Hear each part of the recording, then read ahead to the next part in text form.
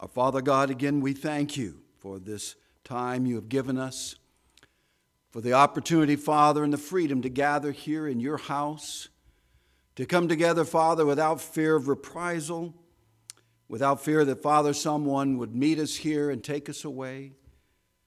We thank you, Father, for the responsibilities ours as your children to bring honor and glory to you on the day that you have set aside, that we might bring a collective voice in song and in worship. Be with us today, Father, as we open your word in further worship, that as we worship you in spirit and in truth, that your word, Father, would be true to all hearts, and that our hearts would receive it as truth, and that our hearts would believe it as truth, and our hearts would live it as truth. And that, Father God, each and every one of us would live our lives not only to be a reflection of your love, but also, Father God, that we would bring our love to you in each and every life. Father, we ask that you be with our brothers and sisters all over the world that are suffering, that are under persecution, perhaps in jail or prison somewhere, or perhaps in hiding. Father God, we ask that your presence be near them, guard them, keep them, undergird them with your strength. Help us to remember them, Father, in our freedom, that we might be a obedient and faithful prayer warrior for each and every one of them. For it is in Jesus' name we pray. Amen. Thank you. You may be seated. Let's turn into our Bibles to the book of Mark, Mark chapter 8. Blind eyes can see. I shared with you many years ago, I read a book that was entitled God's Smuggler. And that book was written by a gentleman known as Brother Andrew. I was in high school when that first came out. It was quite some time ago. And I remember reading it on a trip that I went on to go skiing one Saturday. And I just about finished it in that short trip that I took. And it was an interesting book. And what really stood out to me is with this man who literally would take Bibles across the Iron Curtain, smuggle them into Iron Curtain countries. Right there in his suitcase, he wouldn't try to hide them, no false bottom, nothing. He would put the Bibles right there in his luggage. And he would pray before the people would inspect his luggage, Lord, let eyes that can see be blind, and let blind eyes see. Never was stopped, never was interrupted, never was incarcerated for smuggling Bibles. Kept them right out there in the open. It was, as a young person, as a high school senior, it absolutely fascinated me. There are eyes that are blind that can see with their hearts. And there are eyes that can see that are blinded in their hearts. Tonight in our text, we're going to see two places. In verse 22 and verse 27, we see in verse 22 a city of pessimism. It's a city of Bethsaida. Jesus performed many miracles there in many of the cities around Bethsaida. They didn't believe him, though. They refused. Their pessimism was absolutely unbelievable. Matthew chapter 11 reveals that Jesus rebuked them for their unbelief. Matthew 11:24 says, "But I say to you that it shall be more tolerable for the land of Sodom in the day of judgment than for you." And we know all the ins and outs of the city of Sodom and Gomorrah. We understand that why God destroyed those cities in that time. And yet Jesus said, even in light of all of that, it is more tolerable for Sodom in the day of judgment, meaning that the day of judgment had not yet come for Sodom, the citizens of Sodom. Even though the city was destroyed with fire and brimstone, even though they had been in hell for all these thousands of years, yet there is yet to come a judgment for them. Understand that. We talked about that this morning, the judgment seat of Christ for the Christians, yes, but the great white throne judgment for the lost people. Bethsaida means the house of fish. It was a fishing village. I don't know if the people were just so involved with their commerce, so involved with everyday life, so involved with the things that seem important to each and every one of us. But in light of Scripture and in light of Jesus himself, the Savior, it pales in comparison. What job is more important than Jesus? What hobby can you actually do that is more important than pleasing God? What activity can you be involved in that would be more important than worshiping God? We see here that Bethsaida was a city that was cursed by Jesus. You can go to the city of Bethsaida today. In fact, we drove right by it in our first trip to Israel. Capernaum was closed. We got there too late. We'd had a problem with this trip from the very beginning.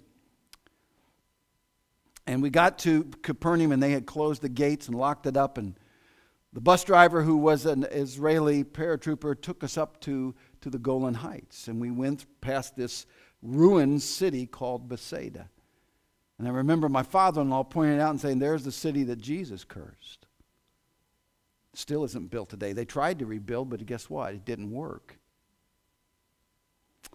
We see a city that was cursed by Christ. In verse 27, there is a city of paganism, Caesarea Philippi, named after the Caesars. It was a city of multiple pagan shrines. It was a center of worship for paganism. It was a place, if you were a Gentile or you were a convert, if you were Jewish, and a convert to their heathen practices, you could go up there to Caesarea Philippi, which was there at the foot of Mount Hermon, up north. And you could worship whatever God you wanted to worship there. We see in verse 27 a city of paganism. Tonight we're going to take a look at what happens in these two cities. As Dickens would say, it would be a tale of two cities. A city that was occupied by people who could see and yet were blind, and a city that was occupied by blind people, yet the greatest announcement of the Messiahship of Jesus was made there in a pagan city. We're going to look at the city of paganism and the city of pessimism. Let's start with verse 22. Mark chapter 8, verse 22. And then he came to Bethsaida, and they brought a blind man to him and begged him to touch him. And he took the blind man by the hand and led him out of the town. And when he had spit on his eyes and put his hands on him, he asked him if he saw anything. And he looked up and said, I see men like trees walking. And then he put his hands on his eyes again and made him look up, and he was restored and saw everyone clearly. Then he sent him away to his house, saying, neither go into the town nor tell anyone in the town. Now Jesus and his disciples went out to the towns of Caesarea Philippi, and on the road he asked his disciples, saying to them, who do men say that I am?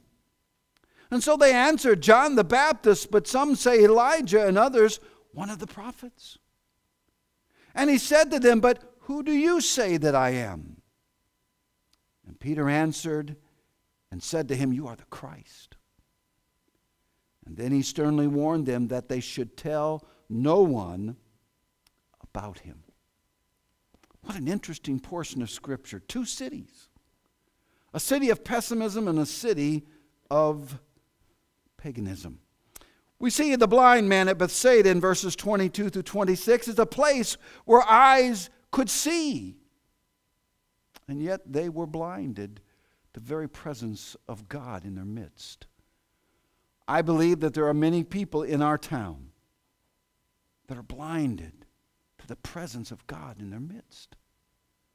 That there are many things in this town that occupy their mind or occupy their time or occupy their interest. And lo and behold, they have no eyesight for the things of God.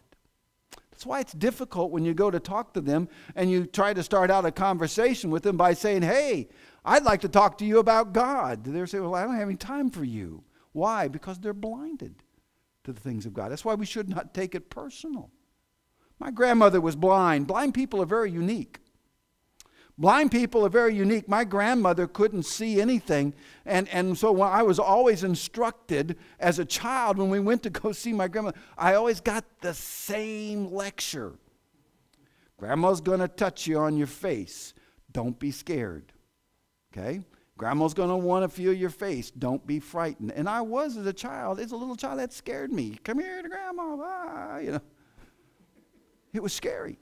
You know, I'm not trying to be ugly to my grandmother. You know, she's in heaven. She sees now. And if she's hearing this, I'm sorry, Grandma, but it's the truth. I was afraid of my grandmother because as a child, I did not understand. The second thing they said to me, don't go change the furniture. You don't do that to Grandma's house. And you know, as I grew older, I understood why. Grandma had everything memorized. She could walk anywhere. It looked like she could see. She walked so carefully around the house. I also was told the third thing was be careful what you eat at Grandma's house because she still liked to cook. And you know, when you got breakfast with her, sometimes you got eggshells in your eggs. Blind people were very unique, but they were blind. And they needed help. This man was no different. We see the blind man. The first touch of Jesus was a very interesting touch. In verse 22 and 23, we see first of all the request of the men. Now what do you mean the request? What about the request of the men? It wasn't the man who came to Jesus. It was the men who brought him. Do you see that in verse 22? 22 basically tells us, then he came to Bethsaida and they brought a blind man to him. Now the question is why? We're not told. Was this a group of people who were trying to test Jesus? Was this a group of people who had heard all the great things that Jesus had done? And here was their old friend Throckmorton. He's blind. Let's take him. Maybe Jesus will heal him. But we see the request of the men. He was brought by the others. Why? This man represents something very unique in our world. There are individuals, men and women, young people, who I honestly believe if we don't bring them to Christ, they won't come. You see, that's the whole aspect of evangelism, going out into the highways and byways, compelling people to come in. There are some people who are so wrapped up in this world, they are blind to the things of God, and they have no clue that they need to come to Christ. And that's why it's important that Jesus said you go out into the whole world, to Jerusalem, to Judea, to Samaria, to the uttermost parts of the earth, and you go and you compel them, please come to Christ. That's why we have missionaries. Because there are some people who will not come unless we bring them. There is no indication that that man said, hey, I want to go see Jesus. But there's every indication that there were men that brought him to Jesus. Luke 14:23 says, then the master said to the servant, go out into the highways and the hedges and compel them to come in that my house might or may be filled. Those that need to be brought in. They'll never come in if we don't bring them in. It just won't happen. In verse 23, the first part of verse 23, we see the removal of the man. Jesus takes the man and brings them to Jesus, and what's the first thing he does? Well, let's step outside of the city gates. Let's leave the city. Wait a minute, Jesus. You got a lot of people around you over here. They want to see it too. Well, Jesus, you're going to have a wonderful ministry if you just do it here and there. But you see, there's a reason why Jesus took him outside of the city. You see, the city was cursed. Jesus had already cursed the city. And the bottom line is this, that no miracles were promised to be performed in a city that would not recognize God. Simple as that. We see the removal of the man. Finally, in verse 23, we see the response of the master. And this is one of these unusual scripture texts that you say, Pastor, why did he spit on him? The only thing I can say to that is, number one, I'm going to meet Jesus one day, and that's one of those lists I've got. You know, I keep in my pocket. I go, okay, Jesus, all right, why did you spit on the man? We see it as something in our culture, as something disgusting. I've been spit upon before. It's not fun. It's not pleasant at all, to be honest with you, especially if you're not expecting it. But the bottom line is this: Jesus gave the blind man a sensory experience, something that he could feel, something that he knew was different, something that would arise the faith of the man in this matter. You see, with my grandmother, it was always, let me touch your face.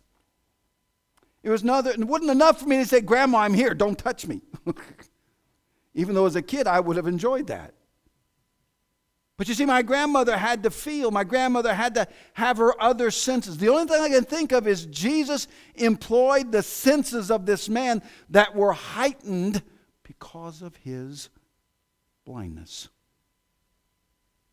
So we see here the response of the master. Look at verse 24, a singular reply, a strange remedy. But look at a singular reply here in verse 24.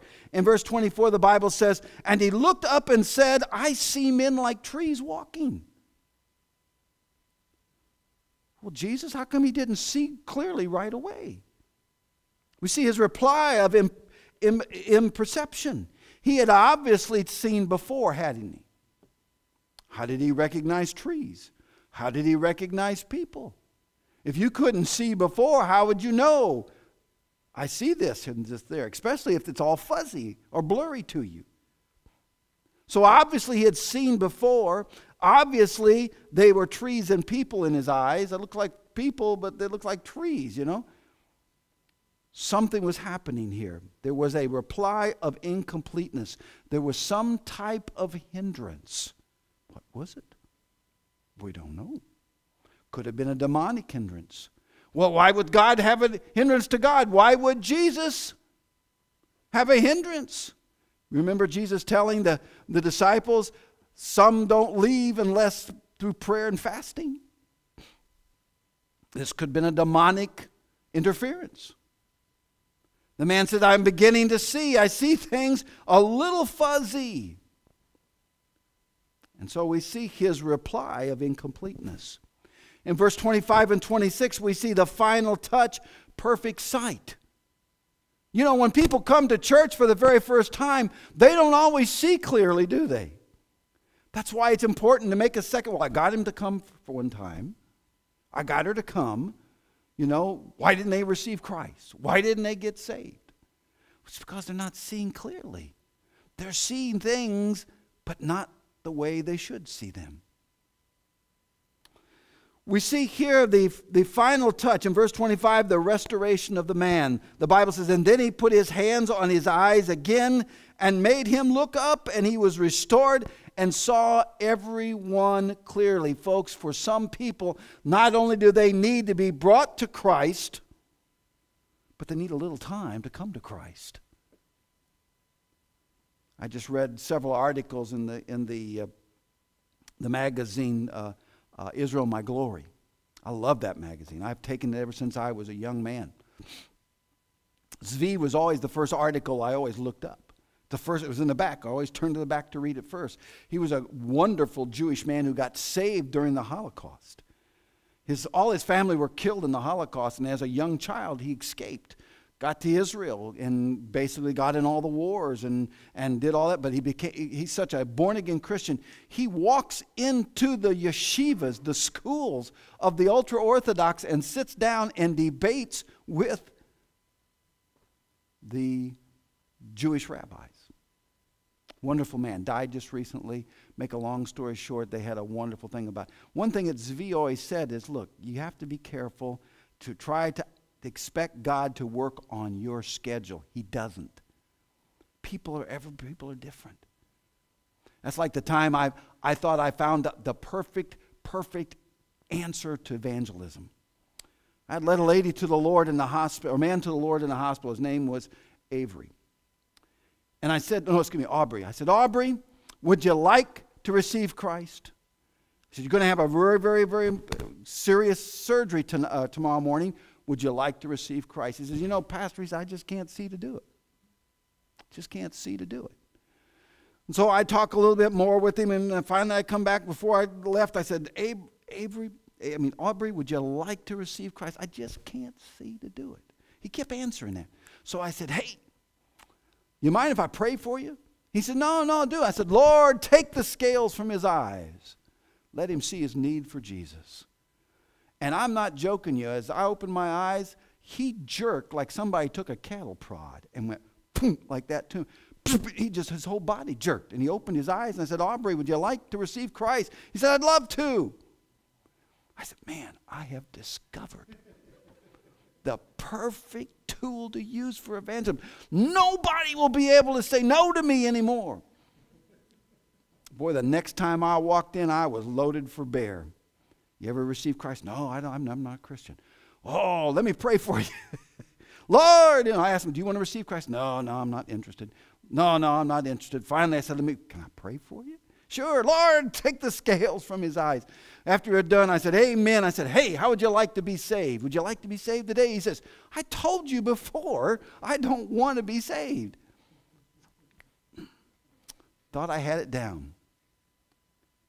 Not everybody's the same, folks. Not everybody's going to get saved the first time they come to church. Don't give up. Keep inviting, bringing people to Christ. They're hearing the gospel. You say, well, I don't see anybody coming forward. Nobody's being moved. But listen, folks, the Holy Spirit moves among us, and he moves at his pace, his direction, his timing, not ours. Sometimes when we have our services, we give an altar call, no one comes forward, we're planting seeds. Somebody comes by later, waters. Soon somebody comes and the harvest is given. That's why Paul said, look, Apollos plants, I plant the seed, Apollos waters, and God gives the increase. It's not our timing, but it's God's.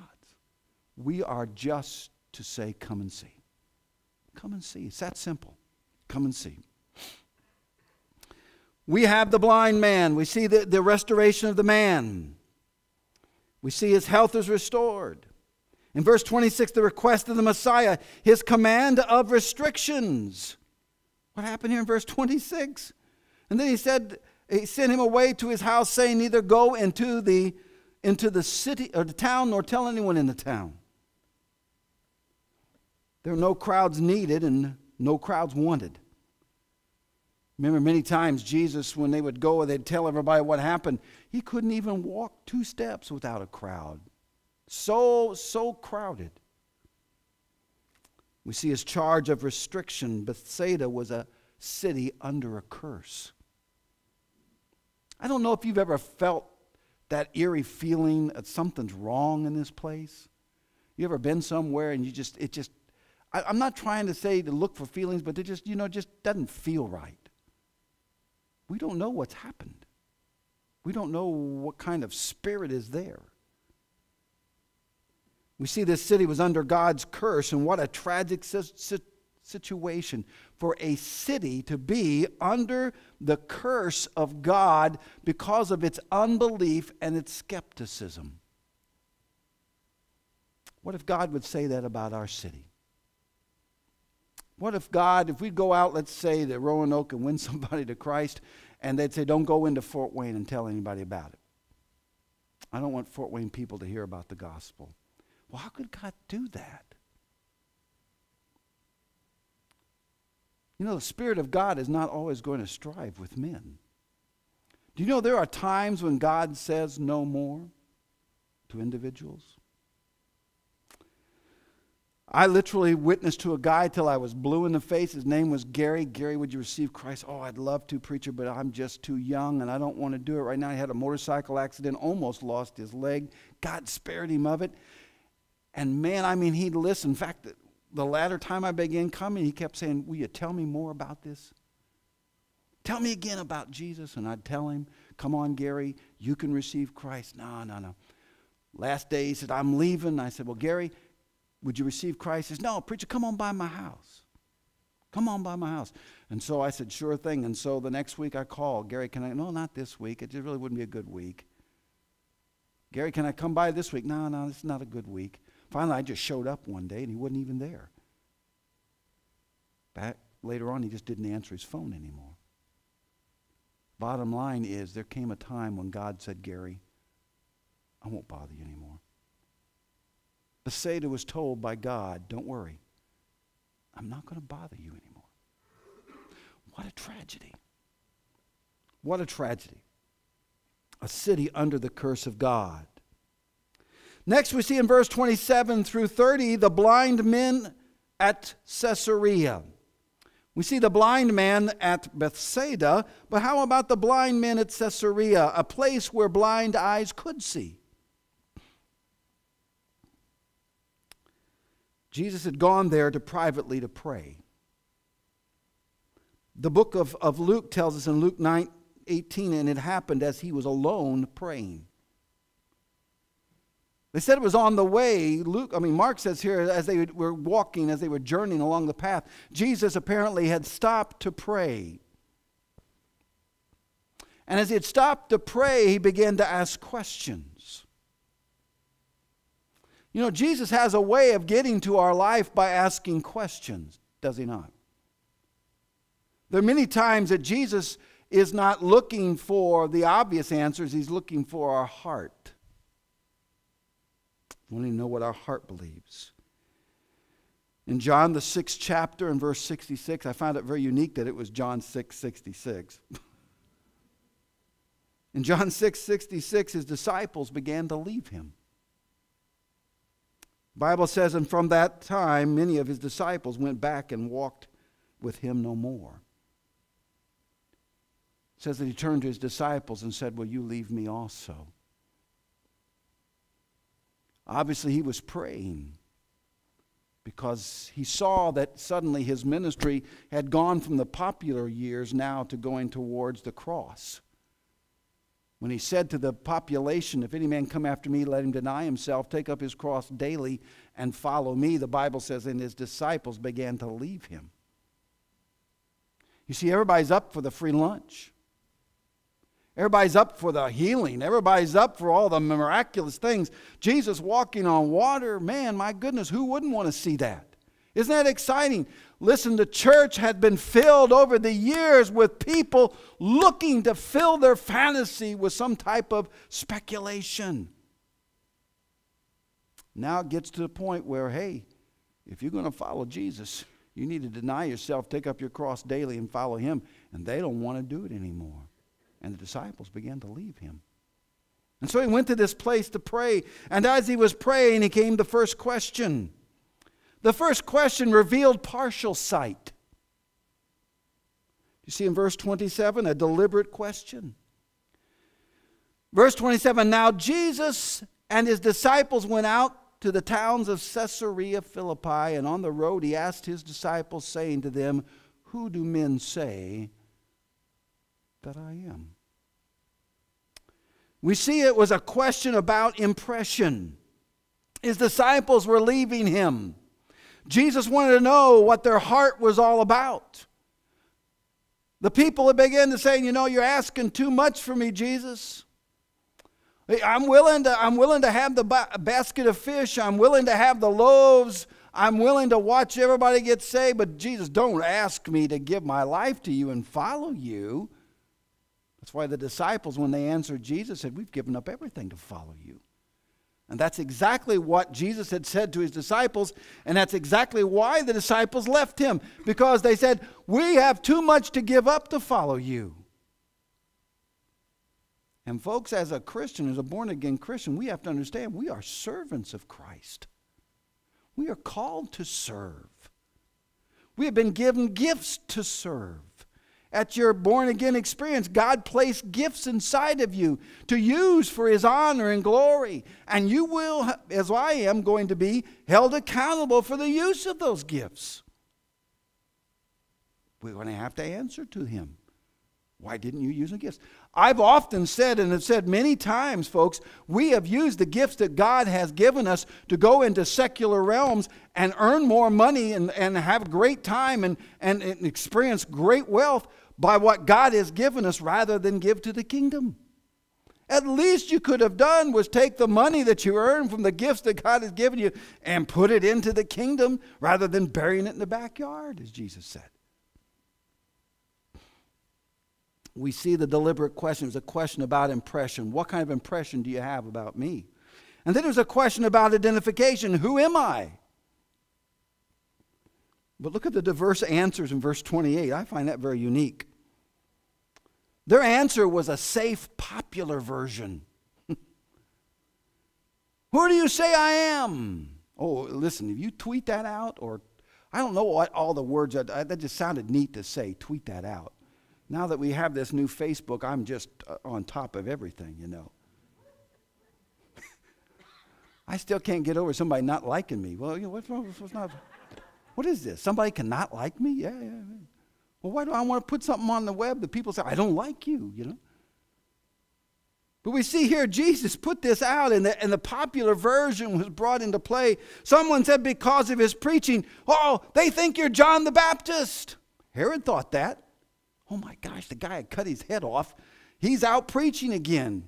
What in the world is going on? It's John the Baptist come back from the dead. Popular version. Who's Jesus today? Oh, he was a good man, good teacher. Wonderful philosopher. Good Jewish guy. Kind of a guy a Jewish mother could love. Because of his praying, they said, you're Elijah the prophet. You pray like Elijah. You pray and the fire falls from the sky. Lo and behold, someone said, because of his passion, you are like the prophets. Didn't say you were one of the prophets come back from dead, but he says you are like the prophets. The final question was asked in verse 29 and 30. The first question was asked, revealed partial sight. It was like them looking out of a glass dimly, as Paul would say. They saw Jesus as an equal to John the Baptist. They saw Jesus as Elijah the prophet, or they saw Jesus as a great prophet, a great teacher. But the second question, the final question, brought perfect sight. In verse 29, look at the first part, a direct question. Very direct. And he said, but who do you say that I am? We see it was a personal decision, was it not? I love these people who say, well, that matter about Jesus and that religious stuff, preacher, that's a personal matter, isn't it? No, excuse me, it's a private matter, isn't it? This is a private thing between me and God. I'm sorry, it's not a private matter. This was done very publicly. Jesus hung on a cross very publicly. Jesus rose from the dead, revealed himself to the multitudes very publicly. And that's why he asks us when we receive him to make a public profession, not a private, but to make a public profession. That's a very public matter. But we see here it was a very personal decision. Who do you say that I am? And you see, that's the question you and I, if we're born again Christian, we had to answer that question one day. Oh, that question may have not been exactly like that. I remember the question. The question that was given to me as an 11-year-old boy, I can't get it out of my mind. Why should you be allowed to be in heaven? And as a boy, I couldn't answer that. If you would die right now, why would God allow you into heaven? I couldn't answer that question. The preacher said, if you want to know how to answer that question, you come forward and we'll show you in the Bible how to do that. And I went forward and received Christ. I couldn't answer the question. Because of a personal decision, Jesus asked them, this must be personal, who do you say that I am? And it was a purposeful decision. Who do you say that I am? Am I just a good teacher? Am I John the Baptist? Am I Elijah the prophet? Who do you say I am? And we see the divine answer in verse 29 also. In verse 29, the Bible says, and Peter answered and said to him, you are the Christ. Good old Peter. Old foot and mouth Peter. Every time Peter ever spoke, he always stuck his foot in his mouth. This was one time he didn't. I had a friend who's very angry. He gets real angry at preachers. He said, how can you say that about Peter? Peter was a great man. He gave up everything to follow Jesus. I said, now granted, Peter was a great man, but he was much greater after the Holy Spirit was placed upon him. But before he was baptized by the Holy Spirit, he was literally pretty mixy, kind of iffy every once in a while. But here Peter said, you are the Christ. You are the Messiah. We see this single response. Only Peter answered. Only the 10%. Remember I talked about the boat when Jesus said to Peter, come out of the boat. If you want to believe that I am he, you come out of the boat and come to me. And only one came out, 10% came out. Folks, only 10% really grasped the true lordship of Christ. The bottom line is Peter was that one, and he said, you are the Christ. We see it was a spiritual revelation. Peter must have been a smart man. He must have had that book by Josh McDowell more than a carpenter. No, he didn't. Well, he must have had the Bible. He read the Bible all the time. He had a Bible, but it wasn't the Gospels. We have much more than the Apostle Peter had. We have much more available to us. I don't think there's more books that we could read. I think you couldn't live long enough to read the books that are being published today. You couldn't live long enough. All the different Bible versions, and if it's not enough that you have Bible versions, you got different types of Bibles in the versions. Wow, it's unbelievable what we have available to us today. But in Matthew 16, verse 17, Jesus answered and said to him, blessed are you, Simon Bar-Jonah, for flesh and blood has not revealed this to you, but my Father who is in heaven. You see, it was the Holy Spirit that revealed it to me that day I got saved on Father's Day. It was the Holy Spirit spoke to me and said, Jesus is the Son of God. If you want to get to heaven, you better walk down that aisle and find out how to do it. And I put him off for at least 2-3 verses. And finally, I bargained with God. I said, if you'll give me one more verse, I thought this will be it. This is the last verse. If you'll give me one more verse, I promise you I'll go down. And I heard the music go down, and I thought, well, this is it. And the pastor said, I'm going to have one more verse. And he said, that verse is for you. And man, it was like a thunderbolt.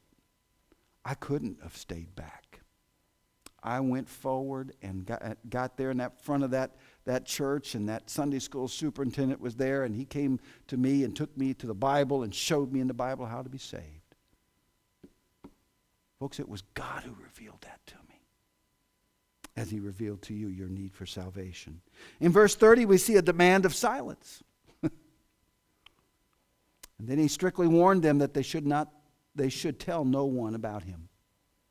Now see, that's not after the resurrection. After the resurrection, Jesus tells them in John 1:8, go ye therefore into all the world, to Judea, Samaria, to the uttermost parts of the earth.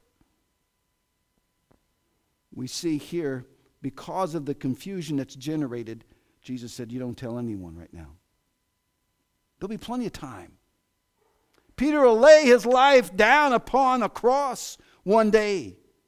He'll be crucified himself to a cross because he loves Jesus. There'll be plenty of time, Peter, to tell them that I am the Christ. Because of Calvary's grace, he told Peter, let's not talk about it right now. There'll be time. Verse 27, who do men say that I am? Some might answer, he's a legend. Just a good man. He's a legend. Might be those who say he's a lunatic. He was crazy. He said he was the Son of God. He said, destroy this temple and in 3 days I'll build it up. And they laughed at him. It's going to take how many years for Herod to build this? And you're going to do it in 3 days? There's some who might say he's a liar because he said that he was the Son of God.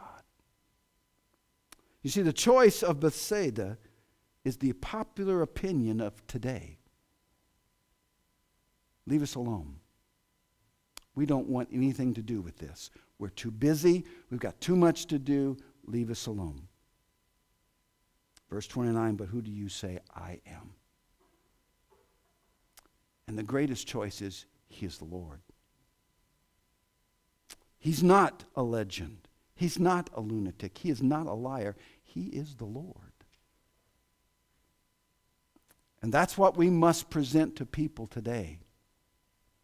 We must go to those who will not come, and we must go out and bring them in and compel them to come to Christ as the Lord of glory. And folks, I'm going to tell you, it's not easy this time of our life. In this time of Christendom, it's not easy. The last days, Jesus said it wouldn't be easy. But still, we must compel them, the Bible says, to come in. Go out into the highways and the hedges and compel them to come in. They're blinded. If we don't compel them, who will? Let's pray. Father God, we thank you for your word tonight. We thank you, Father, that there are eyes that are blind that can see, and that there are eyes, Father, that can see, that can be blinded to stop the hindrance of the work of God. And I ask, Father God, that you place it in our own lives, that we might see the blind and that we might compel them to come to Christ. And, oh, Father God, help us to be reminded of who Jesus is. That he is not just some good Jewish boy, but rather he is the Lamb of God who takes away the sin of the world. He is the Lion of Judah, who is the Lord of our life. Well, Father God, we ask if there's anyone here tonight, for whatever reason they may have slipped through the cracks and perhaps somehow made a profession but never received Christ themselves. But in your spirit you have told them that they need Christ. If there's someone like that tonight, let them come, that they might receive Christ. Father, there are those who need to come and pray. They might want to come to pray for themselves or for another person or for whatever. Let them come. Whatever decision is in the heart of men and women tonight, Father, that you have compelled them to come, let them come. And I know you will bless them if they do. For it is in Jesus' name we pray. Amen.